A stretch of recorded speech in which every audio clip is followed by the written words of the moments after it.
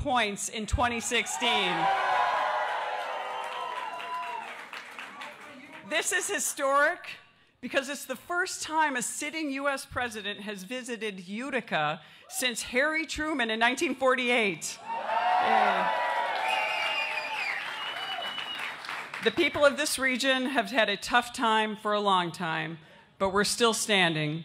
And we're thrilled, after decades of failed policies, sometimes from both parties, to have an ally standing with us and fighting for our region. I've had the honor of getting to know and work with President Trump over the last year and a half. And let me tell you, whether it's taking on the bad trade deals, cutting taxes for small businesses and the middle class, or protecting our traditional values like respecting our flag, respect for our veterans, supporting our farmers, our family farmers, and with Remington Arms founded right down the road, protecting our Second Amendment rights. President Trump is truly a voice for the forgotten men and women of our region and our country. It is my honor to introduce our president, the President of the United States of America, Donald J. Trump.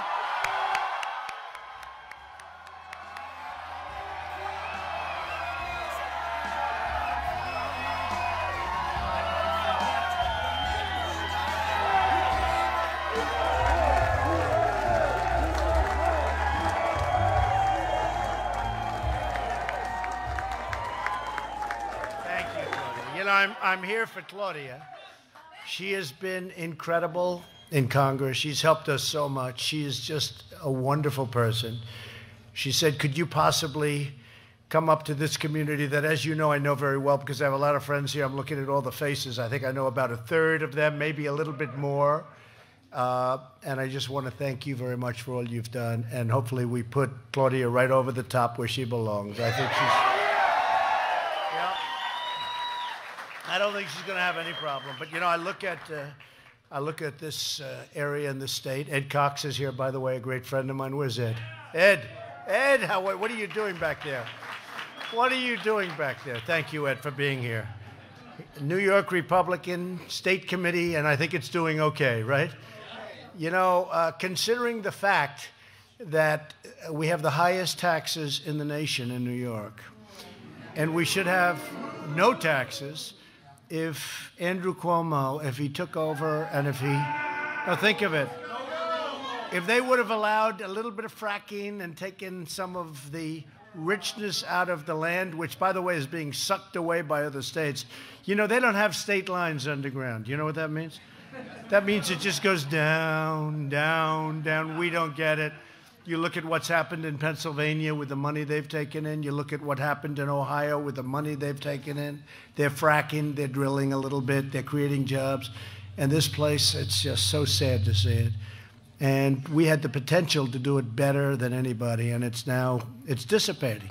It's dissipating. Because that stuff flows. Do you understand that? It flows.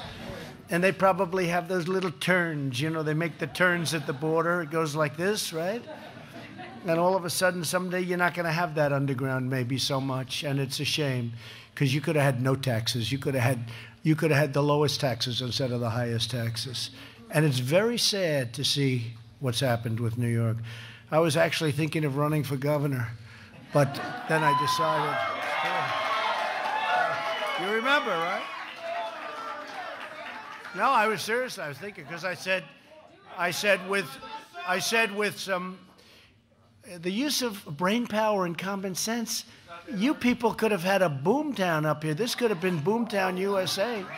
You know, you have among the richest in the United States of sitting under your land and you don't take it, and other people are taking it, meaning other states are taking it. And I said to myself, I think maybe I'm going to consider running for governor very strongly. And then I decided to run for president instead. And that worked out. I want to thank Shell Farley. Where's Shell? She's around here someplace. Good luck. I know. I see you on television a lot. You're working hard. I think you have like 3 different parties. I don't think Ed's too worried about that, right? You're okay with that, Ed, right? She's got the Conservative Party also. And I've watched you, and I know you're really working hard. And honestly, on the merits, you should win. You know, I know your opponent very well. She's been up to my office looking for campaign contributions over the years. And she's very aggressive on contributions, but she's not very aggressive on getting things done. And because she hasn't gotten very much done. If anything, has she gotten anything done? No. One bill. One bill to rename a post office. You just go in and fight. You may see some big changes. You may see some things happen. You know, they saw it in my election. Of course, I felt I was going to win. We're having these massive crowds. And a lot of people that traveled with me, I'll never forget, there was a certain show on television. And the 2 people that truly, these were reporters, they truly hated your favorite president. Hated. They hated. And they were watching a speech. I was making a speech. We had 25,000, 30,000 people in this massive auditorium, stadium, actually.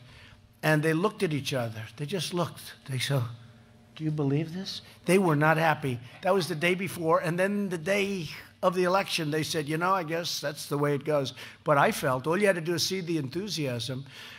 So, Shell, I can say this. You may surprise a lot of people. You may surprise, because people know it's wrong what's going on.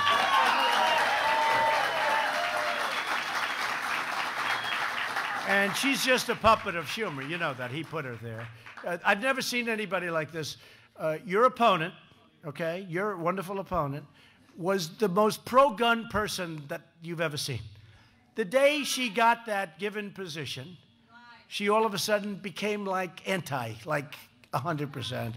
So people get it. I found that. You know, in the campaign against crooked Hillary, I found that people... That's true. I found that people get it. So I just wanted to, so I wish you luck, and Ed, keep up the good work. You're doing really well. You vote for somebody other than our fantastic Claudia. You're voting for higher taxes. They want to raise your taxes. They want to actually end these massive tax cuts that everybody in this room has gotten, that have been so popular, that have really made our economy the strongest it's ever been in the history of our nation. This is the strongest economy we've ever had, with the best jobs market. So they want to raise your taxes. They want to open your borders. You know, they want to open borders, okay? They want those borders to be open so nice and wide, let everybody flow in. And they think they're going to be Democrats, right? They probably are, maybe, who knows? They might not.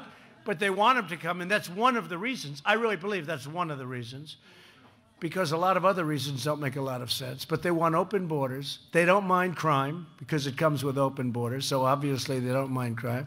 They hate ICE, because ICE, you know, is rough and tough, and that's what we need with certain kinds of people. I don't think that MS-13 fully understands the niceties of life. Do you think? So these people are great people. These are great people, but they're strong people. They're tough people, which is what we need. They don't like law enforcement. They don't want to take care of law enforcement. They don't take care of our military. They don't want to take care of our vets. Other than that, they're fantastic. Do you agree with that? Other than that, they're wonderful. But, and you better be careful, because you do have that big gun plant. How far is that down the road? Where is it? 1 mile down the road? Well, you better be careful, because they want to end your Second Amendment, and they're putting a big move on it. And Cuomo wants to end your Second Amendment more than anybody. Cuomo wants to take away your Second Amendment. Now, he called me and he said, I'll never run for president against you. But maybe he wants to. Oh, please do it. Please. Please. No.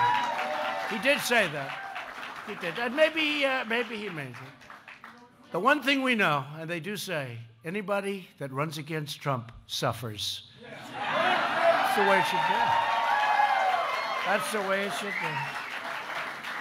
But, you know, really, we talk about Maxine Waters and Nancy Pelosi. Maxine Waters, the new face of the Democrat Party. Maxine Waters, she's a real beauty. Maxine. Boy, oh boy, I watch her. Crazy Maxine. Low IQ person. Low IQ. And this is really what is steering, to a certain extent, the Democrats. I mean, she gets up and she wants people to be violent. She wants people to attack if they happen to be on our side, which is now turning out to be, don't forget, 306 to 223. That's a big difference. 306. Remember? There is no way to 270. There is a way to 306, but not to 270. I kept going up to Maine, Maine, Maine. I love Maine because I needed one.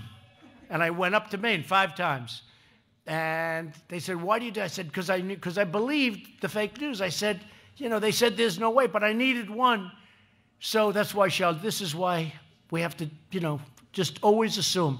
And I ended up getting the one. I won that one that I wanted. But I didn't need the one because we got many more than the one.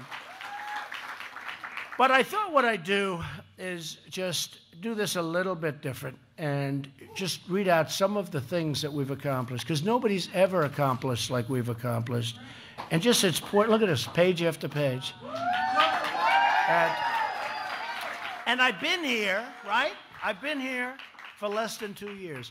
And I can tell you, and they'll go and check it. The one thing with them, they fact check. But even their fact checking is wrong.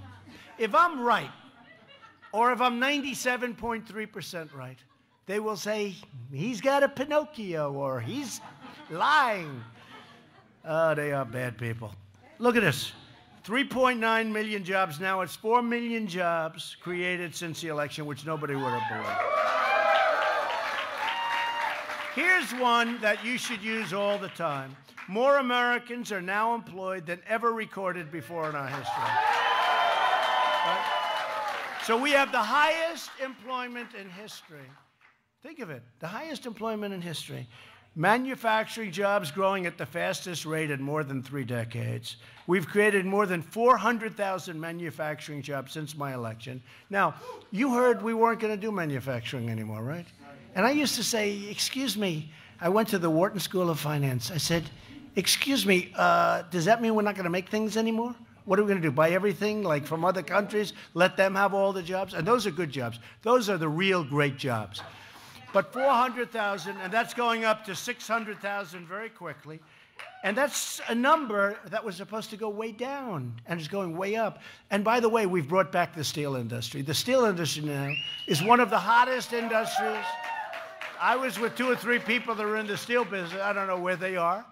But, and this is a great reception, by the way. We appreciate it. But a few people in the steel industry were saying how incredible the business is. They never thought this would happen again.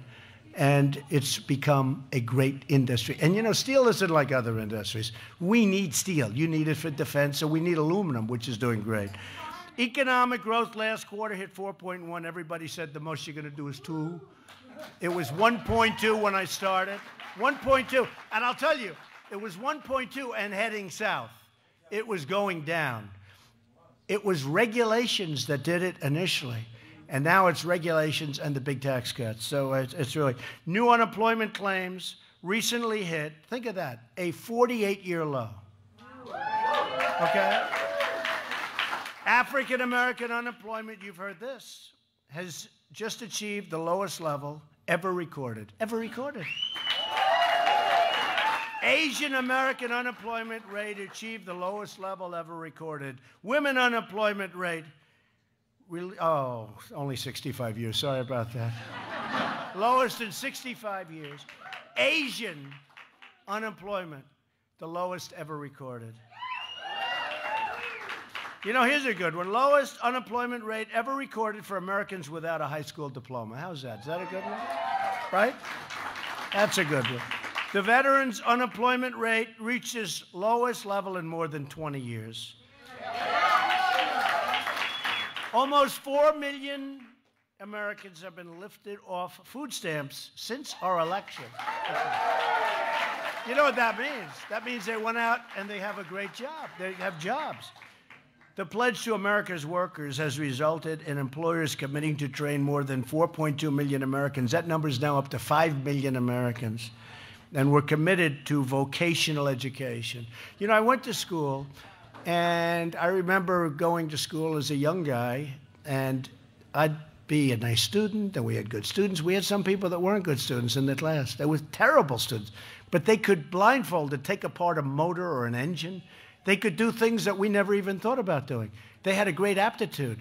I say vocational is very important. They had this great talent, yet they were lousy students, so we have to remember that. 95% of U.S. manufacturers are optimistic about the future. That's the highest ever recorded. Signed the biggest tax cut and reform in history. The tax cuts, $300 billion have already poured back into the United States from overseas. I think that number will end up being about $4 trillion. This is money that would have never come back to us. You saw Microsoft is bringing back $230 billion. I had dinner the other night with Tim Cook, who's fantastic, and they're spending a tremendous amount of money in the United States. And I asked him, would you have done it without our tax reform and our tax plan? He said, no, we wouldn't have done it. Number one, you wouldn't have been able to get the money back in. Can you believe that? You couldn't bring the money back in. That's really good stuff. You cannot bring the money back into the United States. Spend it someplace else. We helped win the bid for the 2028 Summer Olympics in Los Angeles. I helped a lot. I was called by a big Democrat politician. I don't know if he'll agree to it anymore to say. But he said to me, sir, would you take a call from the head of the Olympic Committee? I said, but I'm not president. This is when I wasn't president. He said, the president won't return his phone calls.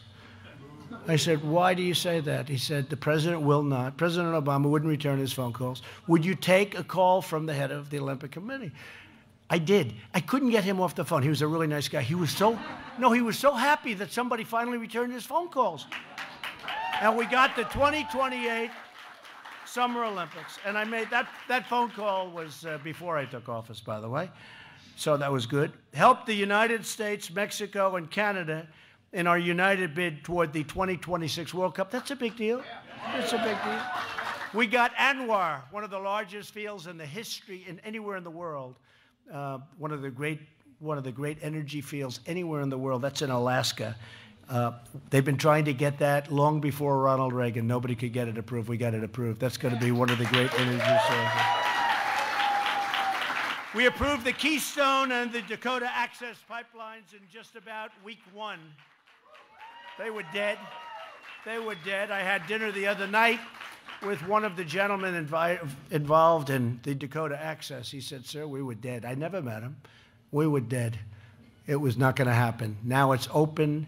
Tremendous numbers of jobs were produced in building it and everything else, and we got it started. Likewise, Keystone. I think it's going to be a total of 48,000 jobs during construction, and also environmentally better than the alternatives. Enacted regulatory relief for community banks and credit unions. They were dying. They were dying. They were being put out of business. Obamacare, we got rid of the individual mandate, which is the most unpopular aspect. I would have gotten rid of everything, but as you know, one of our wonderful senators said thumbs down at 2 o'clock in the morning. We had it all gone, but we'll get rid of it anyway. Obamacare is essentially decimated. We've also come, and you know, once you get rid of the individual mandate, which we've done, that really was the end of Obamacare. But we've also helped where people that are still stuck on Obamacare were trying very hard to keep their rates down. You know what I'm talking about. You know, people are shocked that we've kept their rates down. And the increases have been much less than people were projecting that they'd be because of what we've done, not because of what they would have been 30, 40. They were 120% when I was running for office. But we've worked very hard on that, Secretary Azar. I had something passed called Right to Try. Does everyone know what that is? You don't want to know, in a way. That's when you're really sick, you're terminally ill, and we have potentially a great cure, but it's going to take 5 years to get it approved in FDA or wherever. And we get the people now are allowed to go and try those things, which may work and they may not work. But people, if they didn't have money, they stayed home. They had no hope. And if they did have money, they'd travel all over the world to try and find a cure. We have some cases. I'm very proud of it. They couldn't get it approved. This has been going on for 30 years. Right to Try. Think of it. It's a great name. Right to Try. Right to Try. Maybe it's going to work. Maybe it's not. So now if you have some kind of an illness, you're terminally ill, you're very, very sick, you have the right to try a potential cure And it's good in a lot of ways. You also learn whether or not it works. You know, I mean, what's a better sampling? But you try, and people are really happy about that. I'm very proud of that. My administrations are providing more affordable health care options, so we're opening up many different options for health care. And we have association health plans. We have short-term duration plans. We have all sorts of plans coming out. Many of them are already out. Some just literally got out over the last week. So I think it's going to be something great. We have clean coal exports have increased 60% last year, clean coal, which is one of our big assets that we weren't allowed to use for our miners. You remember Hillary with the coal, right? Sitting with the miners at the table. Remember? That wasn't so good for her. So the people of West Virginia and all over, you look at Wyoming, you look at so many different places where they just, Pennsylvania, where they loved what we did. And it's clean coal, and we have the most modern procedures. But it's a tremendous form of energy in the sense that in a military way, think of it, coal is indestructible. You can blow up a pipeline. You can blow up the windmills, you know, the windmills. Boom, boom, boom. Bing, that's the end of that windmill. If the birds don't kill it first. The birds can kill it first. They kill so many birds. You look underneath some of those windmills, it's like a killing field of birds. But, you know, that's what they were going to. They were going to windmills. And, you know, don't worry about when the wind doesn't blow. I said, what happens when the wind doesn't blow? Well, then we have a problem. Okay, good. They were putting them in areas where they didn't have much wind, too. And it's a subsidy. You need subsidy for windmills. You need subsidy. Who wants to have energy where you need subsidy? So the coal is doing great. American oil production recently reached an all-time high in our history, and it's going higher. We're now the #1 in the world in that category. We're #1 in the world. Nobody ever thought they'd see that, but we opened it up in a very environmentally friendly way. United States is a net neutral gas exporter. Think of that. And we have we're neutral, now we're going positive. We were even, now we're going to be very positive. On natural gas, we're exporting natural gas at a level that we've never done before. And we're using it at a very high level. Withdrew the United States from the job-killing Paris Climate Accord. That was another beauty. That was a beauty. We signed landmark VA accountability legislation and passed VA choice. So for 40 years, they've been trying to get these things. Accountability and choice. Accountability is you could do anything you wanted if you worked in the VA. And choice is where they can't get a doctor. You go outside, you see a doctor, we pay the bill for our great vets. They've been trying to get that stuff for 45 and even longer, and we got it done. We secured a record $700 billion in military funding and $716 billion next year, and that's a record that I don't think it's going to be broken. I don't think we'll need to. We're rebuilding our military. And that's a lot of jobs because it's all being built here. We make the best planes in the world. We make the best military equipment in the world. Missiles and everything. We make the best equipment in the world. We make it here. So we have 700, 716. Taking first steps to establish a space force, which we need. Confirm more circuit judges. We confirm more circuit court judges than any new administration, and by the time we finish, we're going to have more circuit court judges than any administration in history. In addition, we have already confirmed Supreme Court Justice Neil Gorsuch. And we've nominated a great gentleman, Judge Brett Kavanaugh, who is doing very well. These are great people, Ed, right? Withdrew from the horrible one-sided Iran deal. Moved the U.S. Embassy to Jerusalem after promises to you. We're protecting Americans from terrorists with our travel ban that just got upheld by the Supreme Court. Right? Issued executive orders keeping open Guantanamo Bay. They wanted to close it. I want to keep it open and use it for the rest. Renegotiating disastrous trade deals and imposing tariffs on foreign steel and aluminum and, frankly, on countries that are taking advantage of us and have been for many decades. We're imposing tariffs. And by the way, they impose tariffs on us. You ever see anything like this? I'll have politicians come to me, sir, we want free trade. I said, so do I. Well, such and such a country, you're raising the tariffs. I said, yeah, but they have massive tariffs on us, 50%, in one case 100%, in some cases more than that. What would you say about that? Well, I understand that, sir, but we're now doing it to them. That's not free trade. I said, well, it's not stupid trade either, right? It's unbelievable. No, these people are unbelievable. They're unbelievable.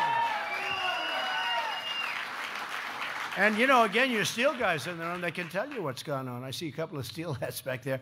But they can tell you what's going on. Where U.S. Steel is opening up, I think, 8 plants. And Nuco and so many different companies have announced plans. Some of them brand new, some of them expansions. There's nothing like what's happening in the steel industry right now, and that's because of what we did with tariffs. They were dumping steel all over this country, dumping it. And in many cases, it was a highly inferior product, really bad stuff. You know, steel can be bad, too. And we're doing beams and we're doing structural components with bad stuff. No, we don't want that.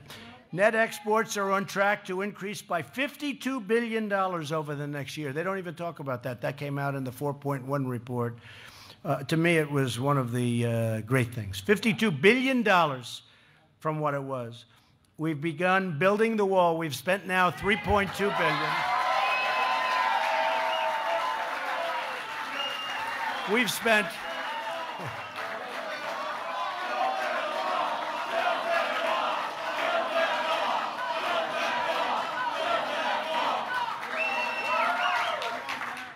We've spent 1.6, and we're spending another 1.6, and now we're asking for $5 billion, and it's all happening. We're up in California and San Diego and various other places. We've got a stretch of 80 miles that's just starting. We're doing well with it, but we're having very little help from Congress, in particular from the Democrats in Congress, because they're just obstructionists. Most of them voted for a wall 10 years ago, 12 years ago. They voted. But they're just a bunch of obstructionists. You know, I have 400 people that haven't been approved. These are great people, like yourselves. They gave up their jobs in order to work in government, and they're going every ounce of time. They're delaying it and obstructing. You know, their whole campaign is resist, and our campaign is make America great again. There's a big difference. Big difference. That's why, I mean, even beyond Claudia, I think Claudia is going to do great. You got to help her. You got to make sure, because she's running against somebody that's a total puppet of Nancy Pelosi.